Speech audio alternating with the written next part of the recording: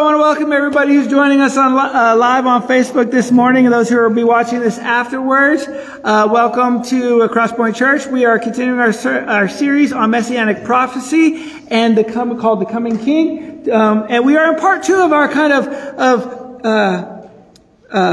sub-series within the series. Are we doing Children's Church? Oh, Children's Church. I'm sorry. Yes, those Children's Church. My apologies, I didn't mention that. Sorry, my brain is on fast gear this morning, so forgive me. I will try to slow down, I promise. But yes, so we're in a sub-series or a subset of a series called The Suffering Servant. This is part 2 today. But I want to start with prayer this morning, and maybe God will slow my brain down a little bit, and we'll be able to dissect what this passage has to say. Father God, thank you, Lord, so much for all that you do. God, as we get into your word and we learn about what it means and how we can apply it, help us to focus intently on your Son, Jesus. For it's in his name we pray. Amen.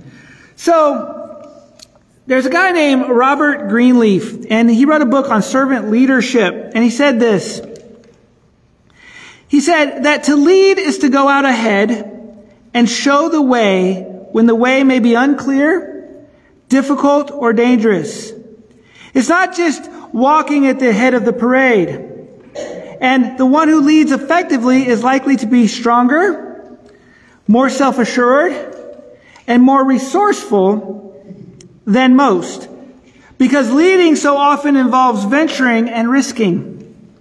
Occasionally, something important happens when there is no discernible leader who prompted it. But usually there are persons who take the initiative to say, let's go here, or do this. Or some may lead with a subtle, inconspicuous gesture. Either way, what makes them leaders is that a significant force of people responds. Why do people respond to Jesus? Why do we follow him? Why do we worship him? This is a question we must ask ourselves. I believe that biblically, at a minimum, we follow Jesus because of the power of the servant who came to save us. The power of the servant we read in our focal passage in Isaiah chapter 49. It is the merging of the power of the lion and the sacrifice of the lamb that gives us both hope for eternity and strength for tomorrow.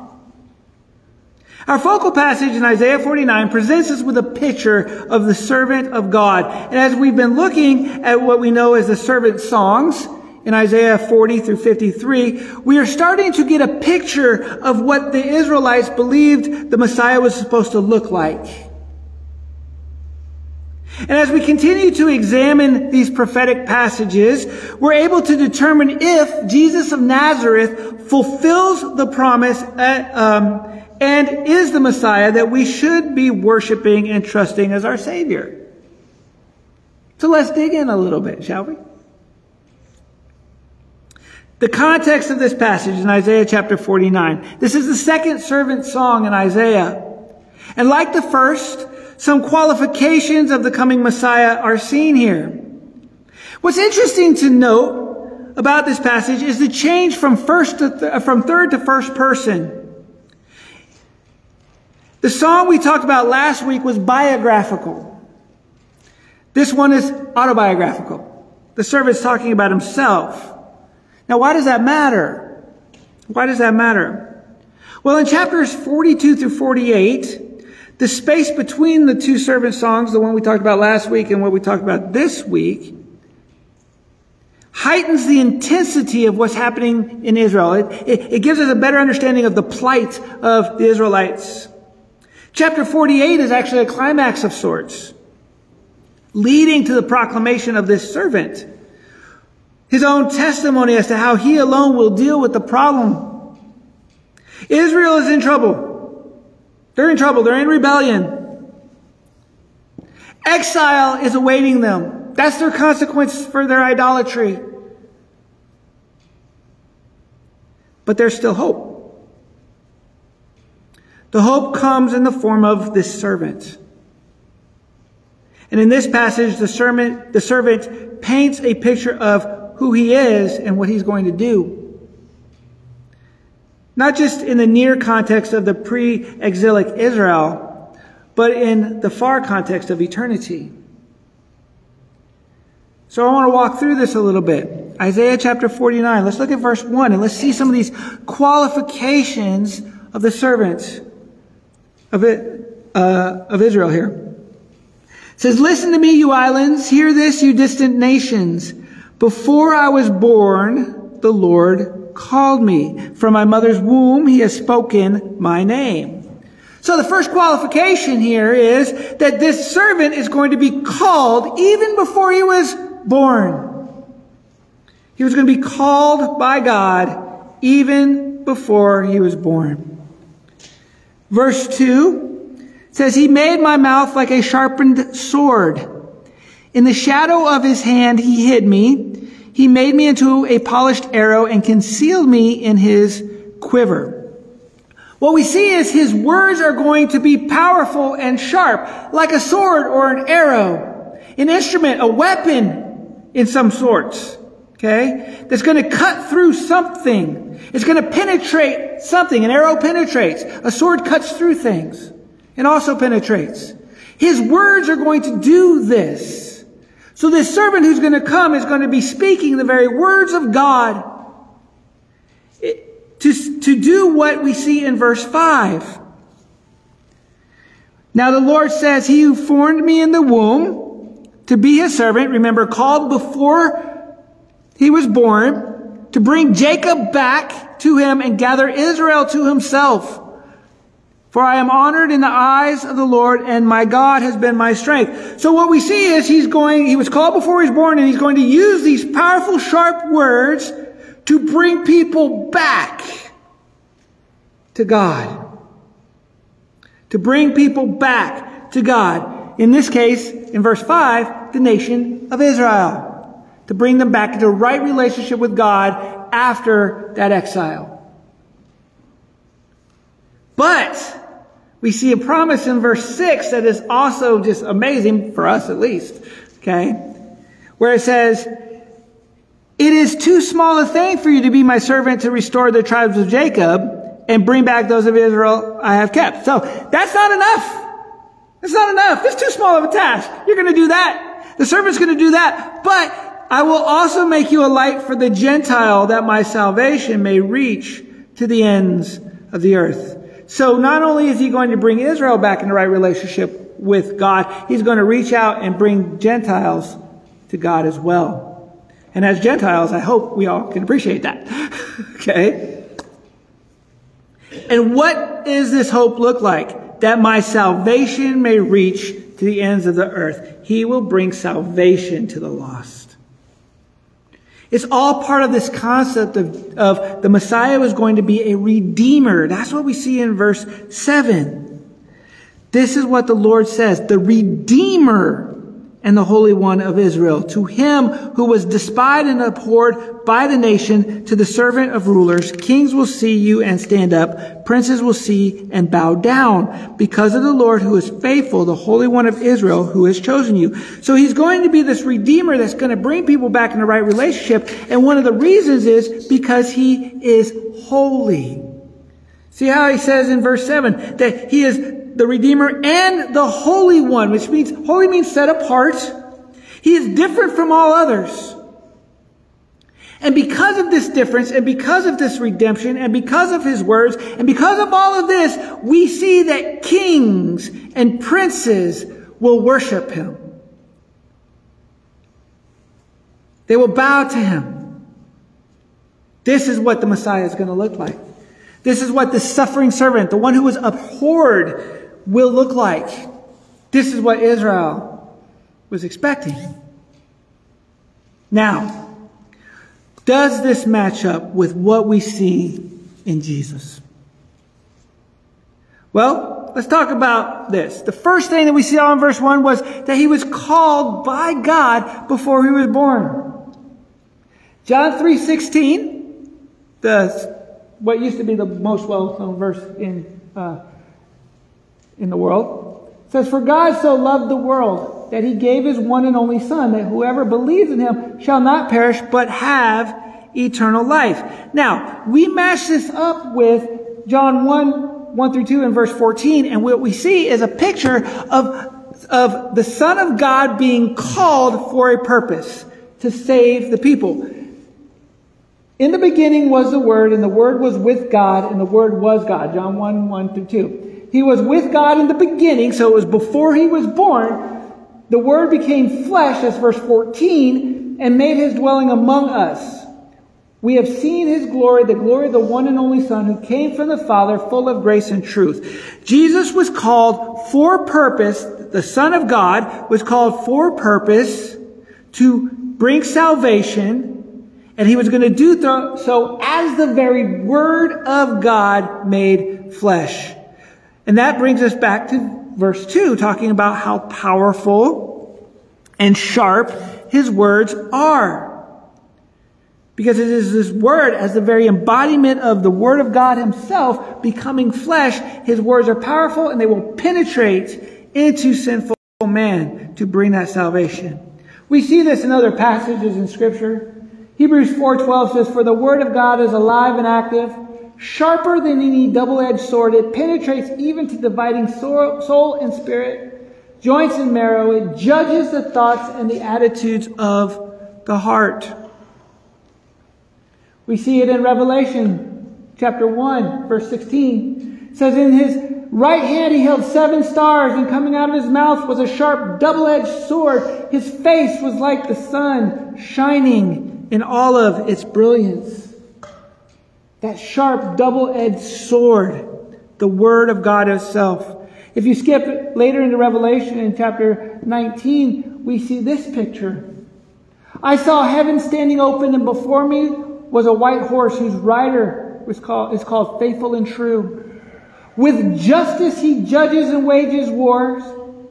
He's able to judge based upon what? His Word. Why? Because he's the very Word of God. It's that Word that divides. It's that Word that judges. It's that Word that sharpens. The Word of God judges us. It does. His eyes are like a blazing fire. That's an image of judgment. His head are many crowns. That's an image of his kingship. He has a name written on him that no one knows but he himself. He's dressed in a robe dipped in blood, and his name is the Word of God. So we know that he's talking about the same guy in John chapter 1, the Word become flesh. And now we're seeing it in Revelation. The armies of heaven were following him, riding on white horses and dressed in fine linen, white and clean. There's an image of purity there. And coming out of his mouth as a sharp sword with which to strike down the nations. He will rule them with an iron scepter. He treads the winepress of the fury of the wrath of God Almighty, and on his robe and on his thigh he has the name written, King of Kings and Lord of Lords. Jesus in Matthew chapter 10 said these very words. These are not popular words. And some people even forget that Jesus said them, or conveniently try to forget that Jesus said these things. "Do not think that I have come to bring peace to the earth. I have not come to bring peace, but a sword. For I have come to set a man against his father, and a daughter against her mother, and a daughter-in-law against her mother-in-law, and a person's enemies will be those of his own household." Why? Because of the Word of God. Jesus is the Word of God, and he's judging based upon God's perfect standard. And if you choose to follow Jesus, there will be those who will rebel against that same message, rebel against the same of God, and it will be divisive within families, divisive within churches, divisive within the community, divisive. The Word of God, the gospel of Jesus Christ, is divisive by nature. Why? Because his Word is as sharp as a sword. It penetrates into the hearts of sinful men and divides those who want to follow from those who want to rebel. That's the truth of Scripture. It judges based upon a perfect standard of holiness. And Jesus is the exact embodiment of that. So whereas the Word of God, the Bible itself, will divide people on issues and on the strength of what salvation means and all of that, Jesus himself says, that's exactly what I came to do. It's exactly what I came to do. Why? Because I'm going to present the Word of God, because I am the Word of God. It's a hard teaching, but it's true. And why does he judge this way? Why did he come to bring a sword? Because he came because of what verse 5 said in our focal passage, to bring people back to God. I know that sounds counterintuitive, but go with me for a second. In 2 Corinthians chapter 5, verse 11 through 21, it says this. Since then we know what it is to fear the Lord, we try to persuade others. That's our call. We try. Okay. What we are is plain to God, and I hope it is also plain to your conscience. We are not trying to commend ourselves to you again, but are giving you an opportunity to take pride in us, so that you can answer those who take pride in what is seen rather than what is in the heart. If we are out of our mind, as some say, it is for God. If we are in our right mind, it is for you. For Christ's love compels us, because we are convinced that one died for all, and therefore all died. And he died for all, that those who live should no longer live for themselves, but for him who died for them and was raised again. This is often a sticking point as to what is the focal point of Christianity. Is it us or God? Is it man or God? Okay? But he goes on. He says, so from now on we regard no one from a worldly point of view. Though we once regarded Christ in this way, we do so no longer. Therefore, if anyone is in Christ, a new creation has come. The old is gone and the new is here. All this is from God, who reconciled us to himself through Christ. He reconciles us back to God through himself. The Word of God.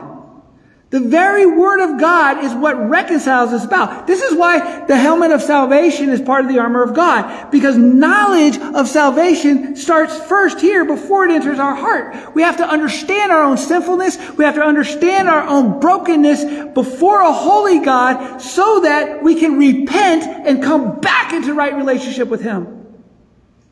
Those who don't want to repent are divided by that very Word of God. And unfortunately, that's why there's a wide road and a narrow road in eternity. But those who do repent, if they are in Christ, they are a new creation. The old is gone, the new is here. All of this is from God, who reconciled us to himself through Christ and gave us the ministry of reconciliation, that God was reconciling the world to himself in Christ, not counting people's sins against them, and he has committed us to the message of reconciliation. It's the same message that we need to be preaching to others, how reconciliation happens. And reconciliation with the Father is through the Word of God, which calls us to repent. We are therefore Christ's ambassadors, as though God were making his appeal through us. We implore you on Christ's behalf, be reconciled to God. How did he do that? God made him who had no sin to be sin for us, so that in him we might become the righteousness of God. The Messiah was come to bring people back to God. And he does so through his word. And he was called to do so before the beginning of time.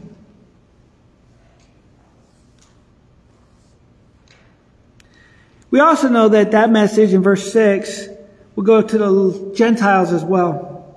In Luke chapter 2, verse 25 through 35, we see a picture of this. It says, now there is a man in Jerusalem called Simeon, who was righteous and devout. He was waiting for the consolation of Israel. He was waiting for that redemption, that salvation of Israel. He was waiting for that. And the Holy Spirit was on him. It had been revealed to him by the Holy Spirit that he would not die before he had seen the Lord's Messiah. Moved by the Spirit, he went into the temple courts. When the parents brought in the child Jesus to do for him what the custom of the law required, Simeon took him in his arms and praised God, saying, Sovereign Lord, as you have promised, you may now dismiss your servant in peace. For my eyes have seen your salvation, which you have prepared in the sight of all nations, a light for revelation to the Gentiles, and the glory of your people Israel. The child's father and mother marveled at what was said about him. Then Simeon blessed them and said to Mary his mother, this child is destined to cause the falling and rising of many in Israel, and to be a sign that will be spoken against, so that the thoughts of many hearts will be revealed, and the sword will pierce your own soul too. See, even in that ministry of reconciliation of Israel, even in that ministry of light to the Gentiles, we see the nature of the sword and the piercing of the heart and soul to show us our own sinfulness, because that is how, through repentance, we are brought back into right relationship with God. By repenting and putting our faith and trust in Christ alone for salvation. That is it.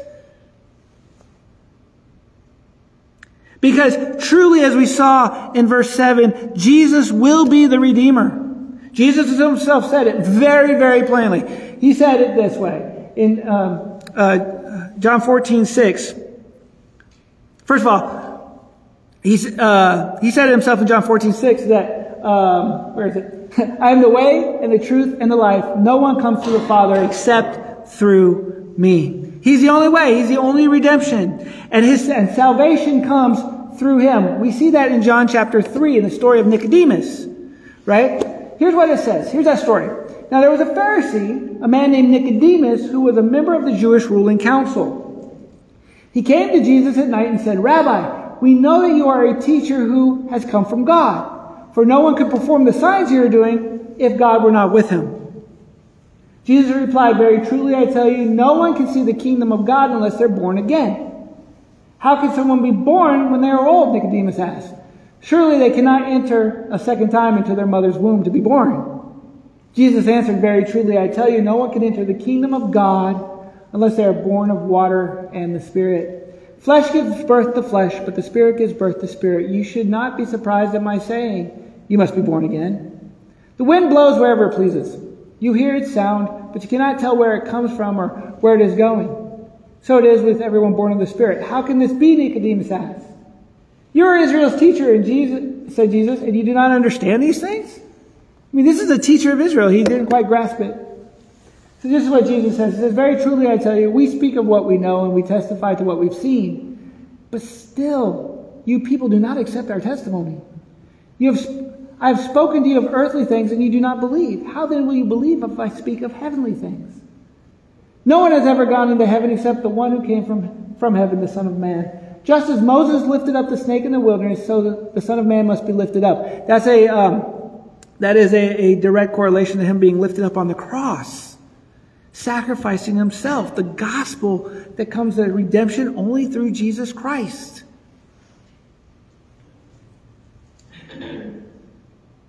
That everyone who believes may have eternal life in him. For God so loved the world that he gave his one and only Son, that whoever believes in him shall not perish, but have eternal life. For God did not send his Son into the world to condemn the world, but to save the world through him. Whoever believes in him is not condemned, but whoever does not believe stands condemned already. There's that division, that divisiveness about believing and putting your faith and trust in Christ. They stand condemned because they have not believed in the name of God's one and only Son. This is the verdict. Light has come into the world, but people love darkness instead of light because their deeds were evil. Everyone who does evil hates the light and will not come into the light for fear that their deeds will be exposed. But whoever lives by the truth comes into the light so that they may be seen plainly that what they have done has been done in the sight of God. The Messiah was to bring salvation, and Jesus came, and he's trying to explain to Nicodemus that he came to do that very thing.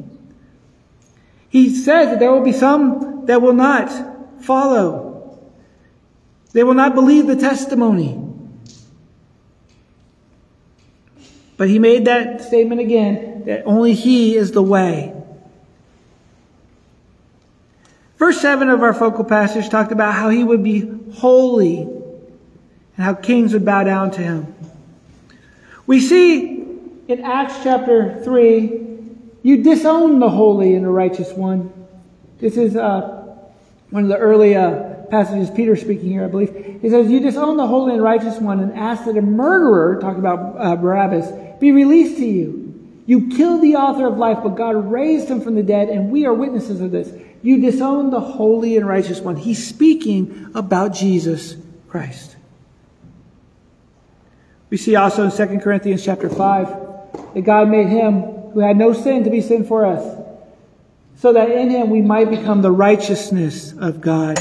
No one human person could do this because everyone is tainted by sin.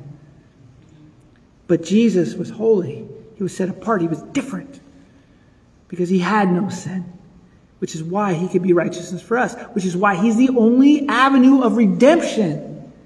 And because he is the very incarnate Word of God, we see through the Word of God who he was and what we are supposed to do in response to him.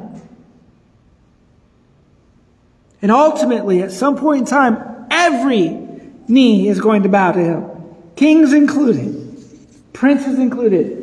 That at the name of Jesus, every knee should bow, and things in heaven and the things of earth and the things under the earth. And every tongue should confess that Jesus Christ is Lord, to the glory of God the Father. That's Philippians 2, 10 through 11.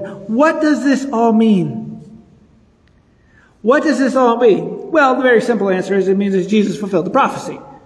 Okay, but hopefully you all know me a little bit better than that. We're going to go a little deeper than that, all right? Okay, there's this dual theme here. Okay, in this passage of the person describing himself, that dual theme is one of power and of service. Okay, we see both. Okay, we see this idea of I'm taking the light to the Gentiles. I'm going to be the Redeemer. That's service. But we see the power as he's powerful and sharp. He's the sword and the arrow, and kings are going to bow to him. So we see these two things going on at play within Isaiah chapter 49. And what this means is that the Messiah, the Savior, is both. He embodies both. And I can think of no other passage that sums this better up than Revelation chapter 5. If you have your Bibles, turn with me there, please. Revelation chapter 5.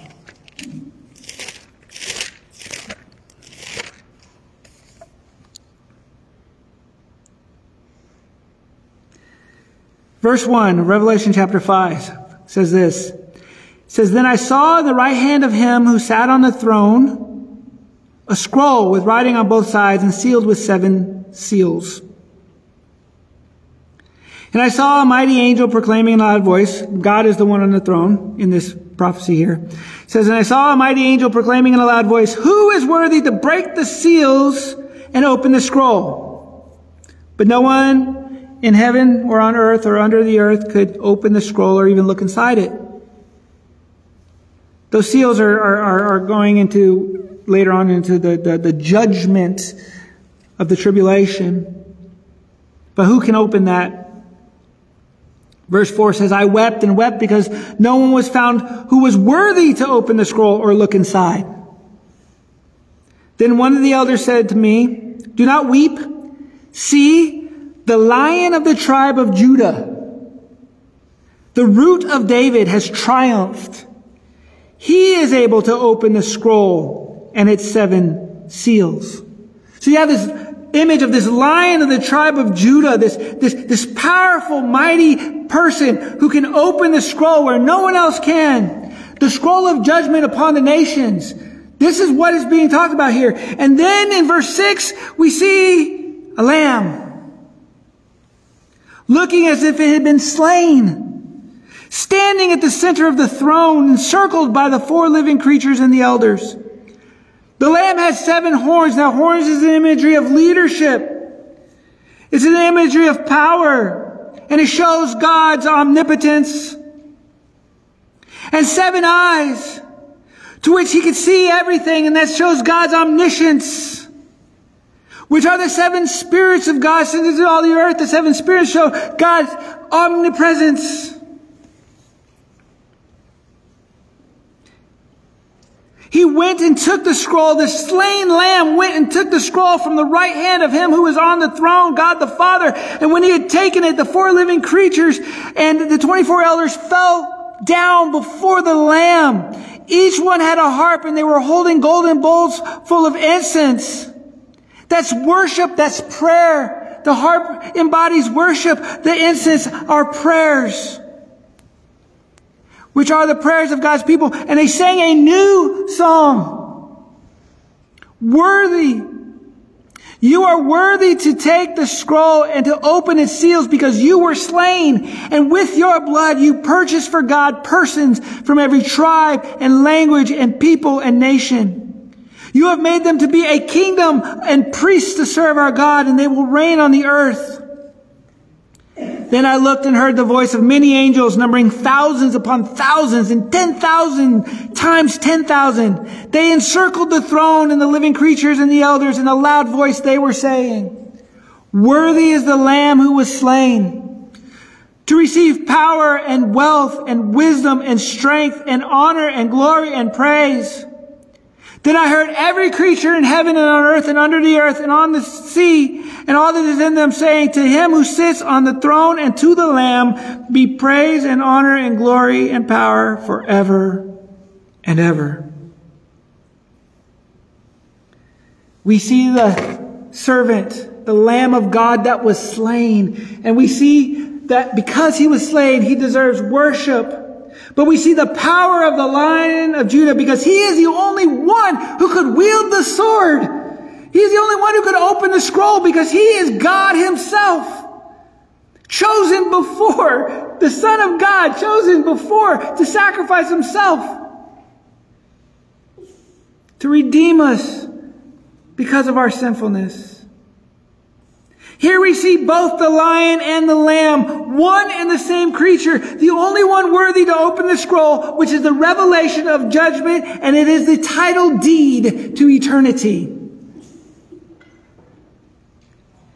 And that is why we read in verse 14 these words.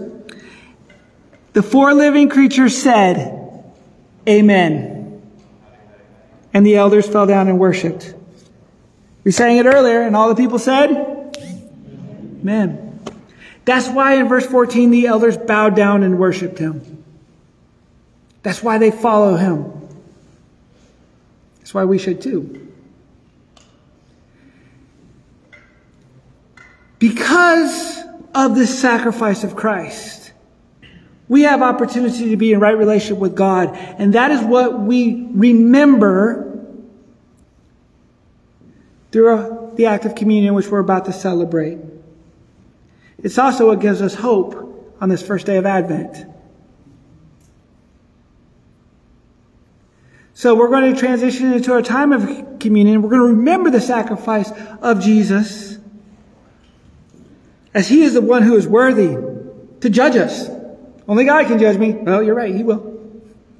Okay?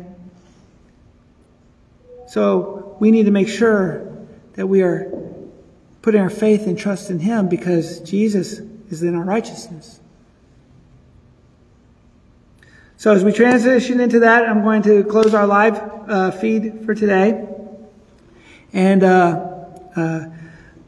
we'd love to see you on Sunday if you can. Thank you for joining us, you guys. And again, we'd love to see you next week for service. So God bless everybody. We'll see you later.